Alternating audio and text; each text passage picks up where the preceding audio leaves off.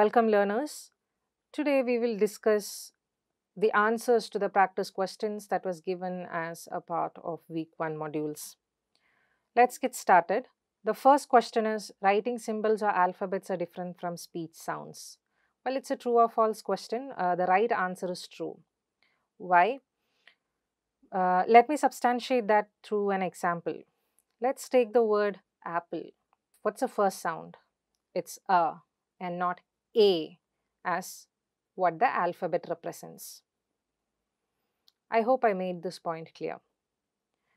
Now let's get to the second question. There are dash alphabets in English. It's a filling the blanks question. What's the answer to that? Count the number of alphabets from A to Z. So there are 26 alphabets. But what needs to be noted here is that you should not mistake alphabets with oral sounds. Oral sounds are divided into vowels and consonant sounds, whereas writing system uses alphabets and alphabets are different from the oral sounds, that is vowel and consonant sounds. So do not count the number of vowel and consonant sounds, but instead you need to count the number of alphabets, which are symbols of writing system.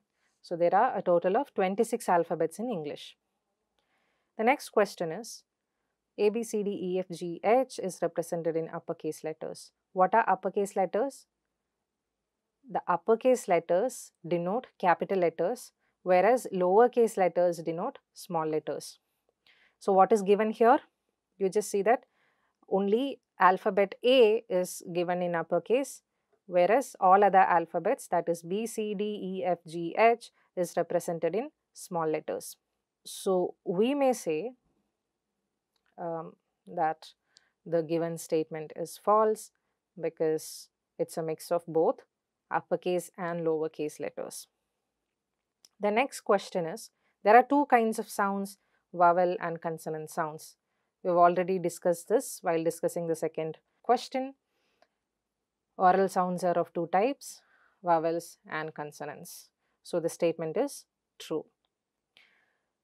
The exhaling flow of air is responsible for the production of speech sounds. That's the fifth question. The statement is true because we know that airflow leads to the production of sounds.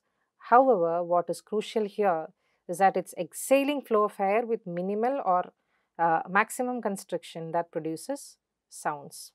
I hope I made all the points clear to you and you don't have any confusions about it. If you have, please put your queries in the discussion forum. I'll be more than happy to clear all your queries.